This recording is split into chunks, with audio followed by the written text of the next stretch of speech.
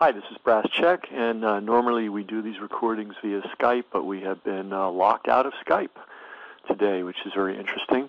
Anyway, this article appeared in March of 2019, and I'm going to read it for you because I guarantee that almost no one else will, certainly nobody in the mainstream news media will. This appeared in Forbes on March 4th, 2019, and the headline, and the author is Stephen Salzberg, and the author is, Scientists Resume Efforts to Create Deadly Flu Virus with U.S. Government Blessing. For more than 2 decades now, 2 scientists, one in the U.S. and one in the Netherlands, have been trying to create a deadly human pathogen from avian influenza. That's right. They are trying to turn bird flu, which does not normally infect people, into a human flu. Not surprisingly, many scientists are vehemently opposed to this. In mid-2014, a group of them formed the Cambridge Working Group and issued a statement warning of the dangers of this research. The statement was signed by hundreds of scientists at virtually every U.S. and European university. And the author says, I am one of the signatories.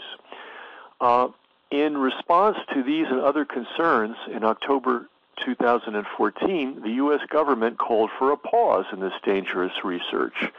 National Institute of Health Director Francis Collins said that his agency would study the risks and benefits before proceeding further.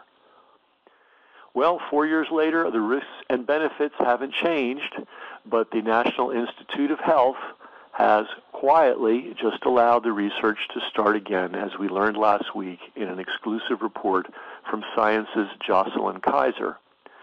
I can't allow this to go unchallenged.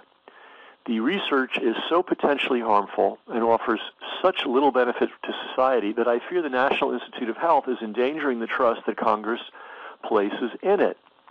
And don't misinterpret me, I'm a huge supporter of the National Institute of Health, and I've argued before that it's one of the best investments the American people can make, but they got this one really, really wrong. For those who might not know, the 1918 influenza pandemic, which killed between 50 and 100 million people, 3% of the entire world population at the time, was caused by a strain of avian influenza that made the jump into humans. In 1918, the flu was so deadly that it killed more American soldiers and sailors during World War II than did enemy weapons. Not surprisingly then, when other scientists, including me, learned about the efforts to turn bird flu into a human flu, we asked, why the heck would anyone do that? The answers were and still are unsatisfactory. Claims such as, we'll learn more about the potential of the flu as a pandemic, and we'll be better prepared for an avian flu pandemic if one occurs. These are hand-waving arguments that may sound reasonable, but they promise only vague benefits while ignoring the dangers of this research. If the research succeeds and one of the newly designed highly virulent flu strains escapes, the damage could be horrific. So this came out in November of 2019. Have you heard about it? Have any of the geniuses in the mainstream news media referenced this article? This article is really only explaining the tip of the iceberg.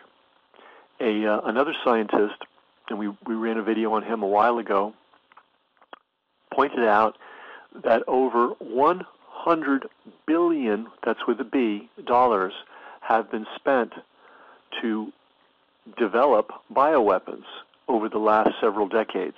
The U.S. is involved, Israel is involved, China is involved, and Russia is involved, and there may be some other countries as well. So that's another bit of fact that has not been shared with you. There is an ongoing, nonstop, very expensive program that employs tens of thousands of scientists all over the world.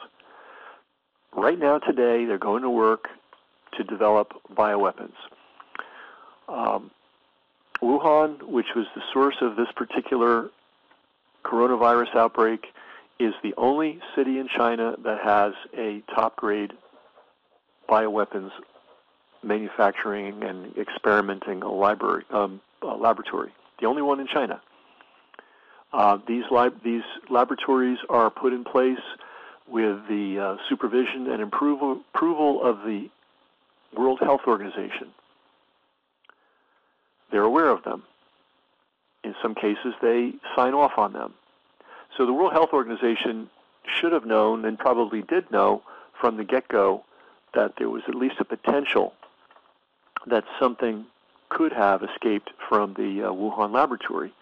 But they weren't even allowed into the country by China for many, many weeks to even do any investigation. But what do you think the chances are that they are going to admit that there is an ongoing program to develop weaponized flu viruses? It's never going to happen. So, while they're breaking down rights and, creating a panic, sending out test kits that don't work, prohibiting local health agencies from doing tests, and saying only the CDC can do the test. While they're doing all that, this is what's been going on in the background. So that's Brass Check. You can look up this article yourself on Forbes if it's still there. It's called Scientists Resume Efforts to Create Deadly Flu Virus with U.S. Government's Blessing, written by Steven Salzberg, who, by the way, is a distinguished professor of biomedical engineering, computer science, and biostatistics at Johns Hopkins. So he's not a conspiracy theorist. He's just simply reporting the facts. He also goes on to say something really important here, which is that we don't even stockpile vaccines for normal seasonal flu because it mutates too fast, so we have to produce new vaccines every year. The idea that anyone can predict a future pandemic strain so precisely that we could design a vaccine based on their prediction is laughable. I can't quite fathom why the National Institute of Health seems to be so enraptured with the work of these two labs that rather than simply denying them funding, it has ignored the warnings of hundreds of scientists and now risks creating a new influenza pandemic. Much as I hate to say this, maybe it's time for Congress to intervene. Well, Congress obviously has not intervened. They've done nothing and will continue to do nothing. We're really on our own here. Anyway, that's Brass Check.